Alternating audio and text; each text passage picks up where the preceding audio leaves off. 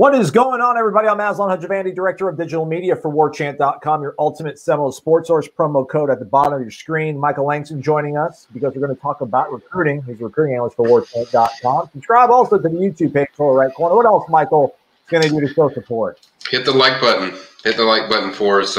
Keeps us happy, keeps everything going, and keeps us giving you obviously some good content as far as breaking things down, team and recruiting. So keep it coming, guys.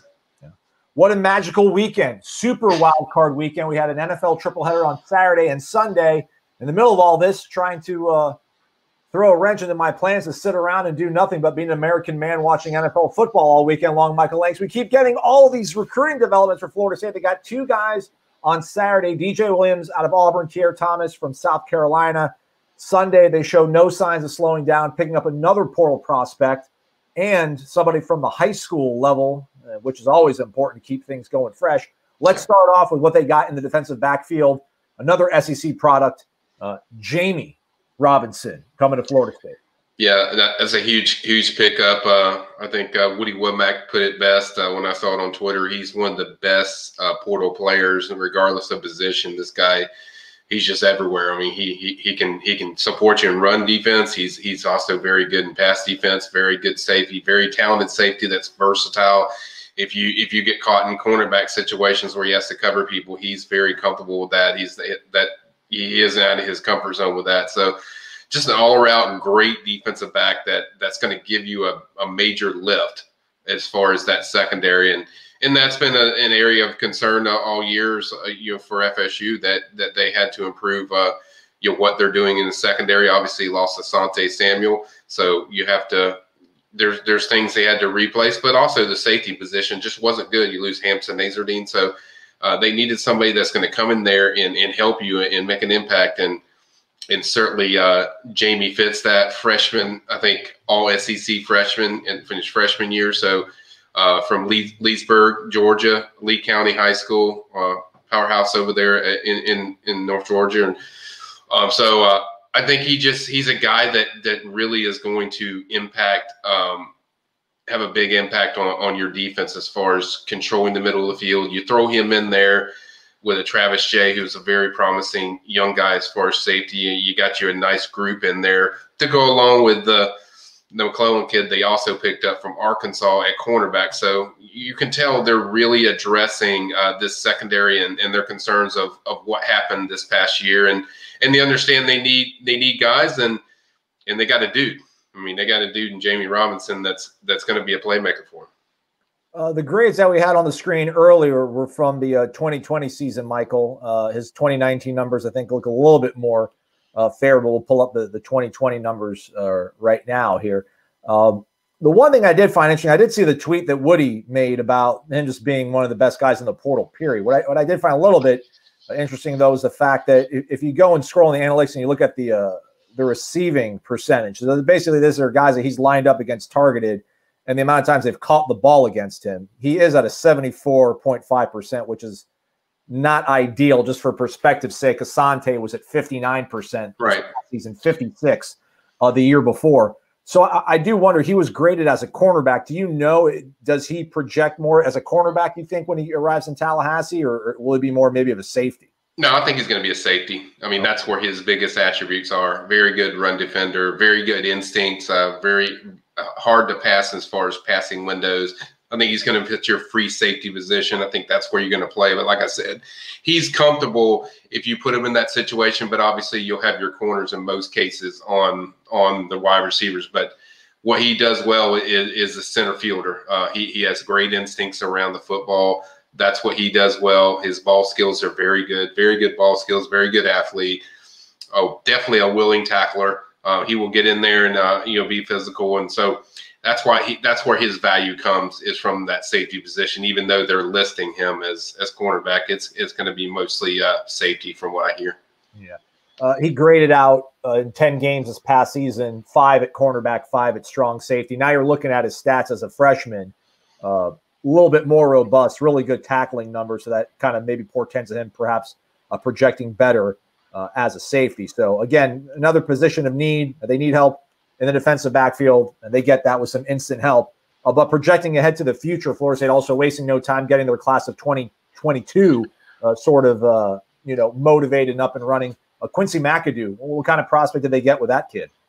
Yeah, I kind of knew, I knew about Jammie coming down the pike. We felt pretty good. I think we've hinted several recruiting chats, but this is one that we didn't know that he was going to do it today. And Quincy McAdoo is a guy that they've been on since I think Norvell got the job.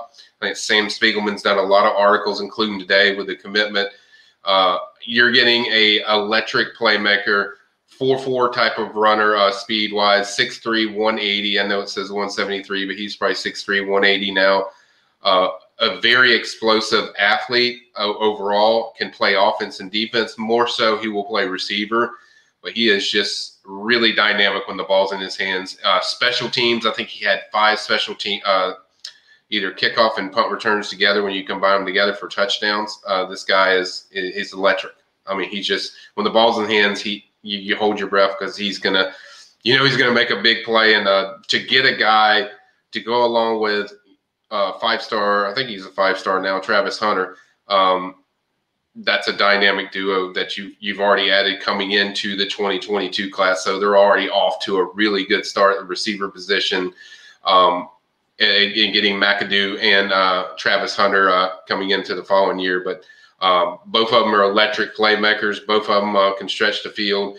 Obviously, with McAdoo, he's got more length as far as being 6'3". He's got long arms. He can really go up and get the ball. We haven't seen that yet as far as on these clips, but trust me, guys, he can really go up and get it. He's got a very nice vertical high point in the ball, and he can really go after he gets it. So I think it just shows you what the momentum and what Norvell's doing, and now we're starting to see everyone's like, well, where's all the 4-stars and where are all the 5-stars? Now we're starting to see that impact from which kind of seemed to start with Mackenzie Milton. Once they got Mackenzie Milton in, it seems like everything else has just been a solid recruiting amendment, upstick, and now they're hot. They're on fire. I mean, kids want to be there, and kids are believing what their vision is, and you can see the excitement that's really high about what Norvell's doing. And I think he went out there, first with a transfer portal. He addressed real key positions that they really needed upgrades in. Went out there and got productive players that can help them right now. And then on the high school, you get a kid that's a top 100 player like that. That's going to that's just going to ignite your class, and it ignites excitement. So it's like other kids are going to be like, hey, I got to go see that place. That's a place I need to see. So there's a lot of excitement around FSU football now. And if you go out there and you have a good season where Milton's, healthy and he's looking good and he's sharp and this offense is clicking and these defensive additions they got changes, you don't have to be perfect, but it changes what your defense is and how they look and forcing turnovers. I think you got an exciting team that a lot of recruits are going to want to be a part of. This is crazy, man. I can't believe they're getting kids coming off a 3-6 season when they looked as bad as they did at certain times.